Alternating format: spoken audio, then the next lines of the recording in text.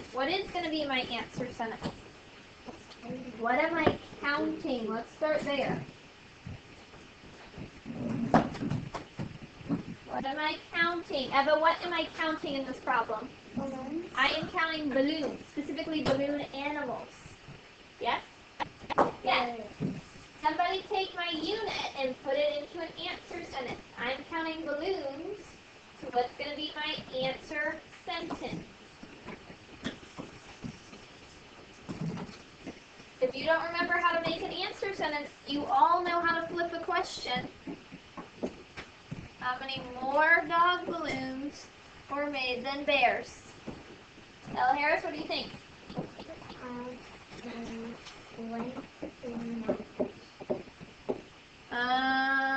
Made blank balloon animals. Do I care how many animals he made? Look at that question. It says how many more dog balloons were made than bears? Flip it.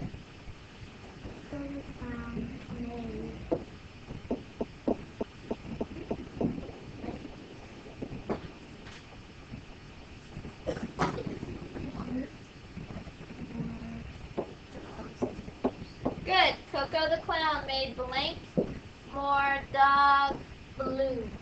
Balloons. Make it bear. Then bear balloons. Go ahead and write that answer sentence in your notebook. Next blank page. Coco the Clown made blank more dog balloons than bear balloons. We know he made some. That's not the next one page. It should be on the next one page. No, it's not. Oh, it works backwards.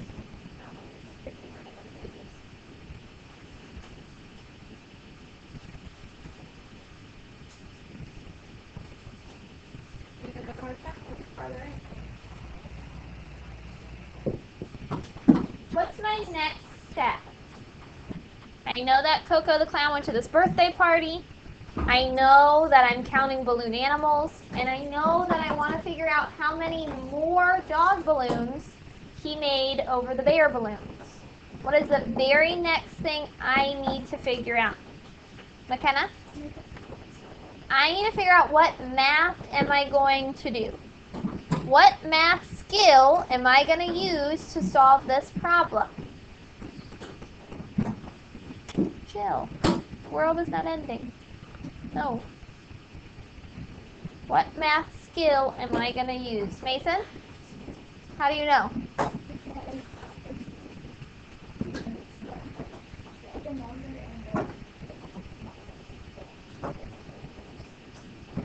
Yeah, when I need to figure out a difference between two numbers, I'm going to be subtracting.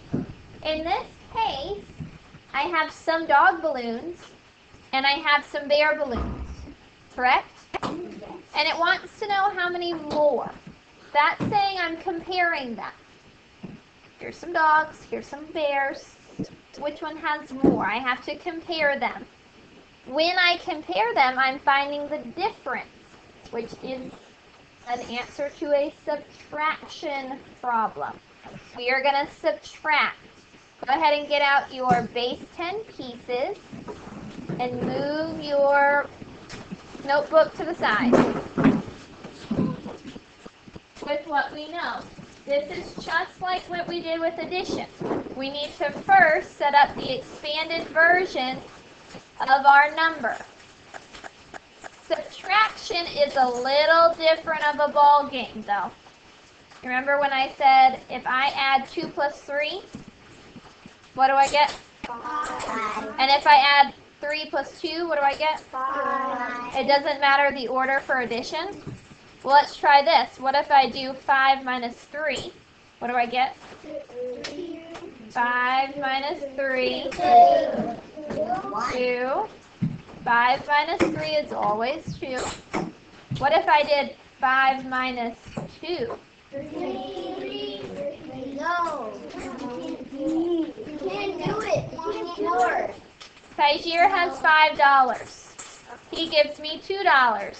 How many dollars does he have left? 3. 3. All right, is that the same as if I say Tygier has $5 and this time he gives me $3? How many dollars does he have left? 2. So does the order matter? Yes. Subtraction, the order matters a whole lot. We need to start with what we have. A lot of you have learned the bigger number goes on top. Forget that information. What? Just because in 3rd grade, we're not going to do anything crazy. In math, when you get to middle school and when you get to high school, you will have to subtract small numbers and need to subtract big numbers from them.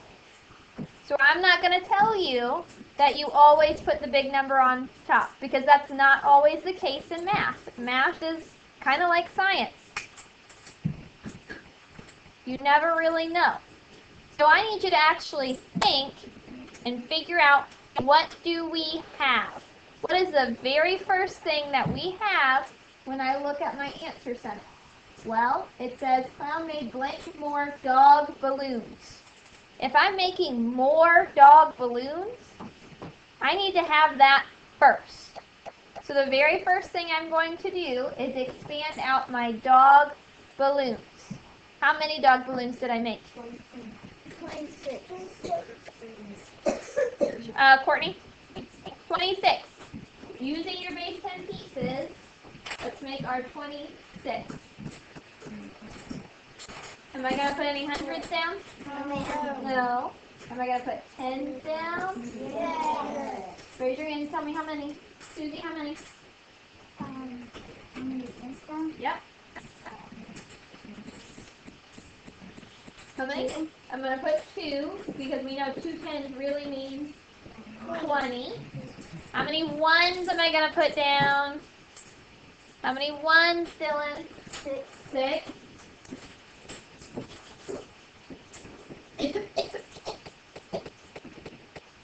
I know you don't have a marker, but I'm going to do my dotted line. What's the next thing that I have? I have dog balloons. That's the very first thing I have. What's the next thing that I have? Damien? Bear balloons. Bear balloons. How many of those do I have, Damien? 17. All right, make 17 below where you've made your dog balloons. Kaylin, how many hundreds am I going to have? 0. There's no hundred. Natalie, how many tens am I going to have? 7 tens? 1 10. Gabriella, how many ones am I going to have? 7.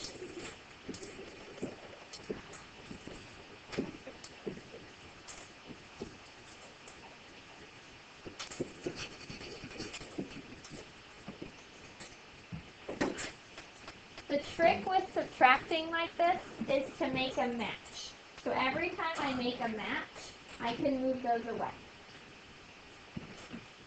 One thing that I'm noticing Tygier and Cheyenne doing is they made their top counters different colors from their bottom counters. That's pretty helpful to do, yeah. Sure.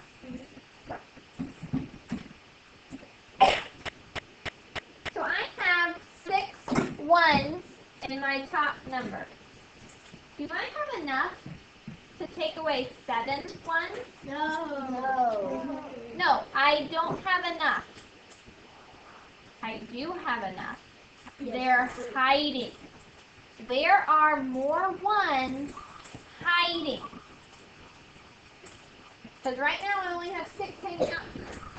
Where are some more of my ones hiding in this problem? Because they're there, they're just hiding.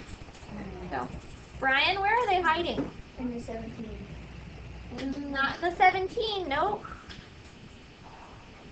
Lucy, where are they hiding? In the 10, what the body. In a 10. So we're going to take, I want you to pick up one of your 10s from your top row. Take it to the bank. You don't want that 10s rod anymore. What do you want to trade that for? Courtney? You're gonna take a 10 to the bank and say, give me a 100? No. What are you going to trade a tens rod for? Think about what we need and think about how much a tens rod is worth. Ella Harris?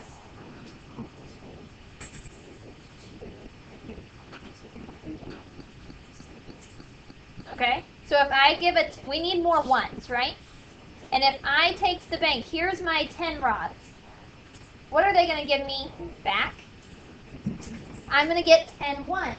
So you took your 10 rod to the bank, pull out 10 more ones, and add it to our top spot. Count in your head.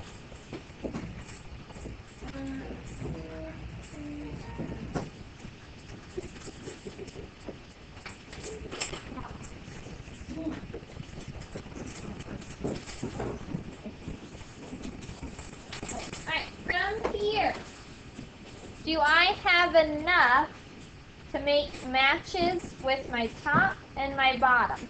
I have 16 on my top. Do I have enough to take away 7 ones? Yes. Yes. Alright, so what you're going to do is, you're putting it in the wrong spot. It needs to be on top. Cyan are yellow. So what I'm going to do is I'm going to take a yellow side and match it with one of her red sides. And when I make that match, I'm going to put them to the side. Does that make sense? So the yellow counters are her top ones. Her red counters are her bottom ones. We're going to make a match. Throw them to the side. Make a match. Throw them to the side. Make a match. Throw them to the side. Does that make sense? I'm going to come around and help you guys do that. So once you've made your matches, because you need equal parts going away, you need one from the top and one from the bottom subtracting, which is 16 minus 7. What is 16 minus 7? What did you have left over? What did you have left over when you made your matches and you got them out of the way? Courtney? 9. So you should have 9 left, probably on top. 1, 2, 3, 4, 5, 6, 7, 8, 9. Perfect. Let me fix my board because I got rid of that 10. Alright, let's look at our 10s now. Crew, let's look at our 10s now. I have 1 10 and I need to subtract 1 10. Do I have enough 10s to do that? Yes. Yes. Make those match. Throw them away. Do I have any 10s left over? No. What's going to be my answer? Raise your hand to tell me. What's going to be my answer? Your board should look like, or your desk should look like my chart. What's it going to be? Marker? 9. 9 what? 9 what? 9 animal balloons. Coco the Clown made 9 more dog balloons than animal balloons. Glare balloons, you're correct. Does that answer make sense? Yes. I'm not asking is it right, I'm asking does it make sense? Yes. If I had a 2-digit number and I was going to subtract another 2-digit number, would it make sense to get a 1-digit number? It could. Would it make sense to get a 4-digit number? No. No. No. If I have a 2-digit number minus a 2-digit number, my answer will never, ever, ever be 1,000. Okay? I'm not asking is my answer right. I'm asking is it reasonable? Does it make sense? Yeah. Okay? Make sure you fill this in on your paper in your notebook.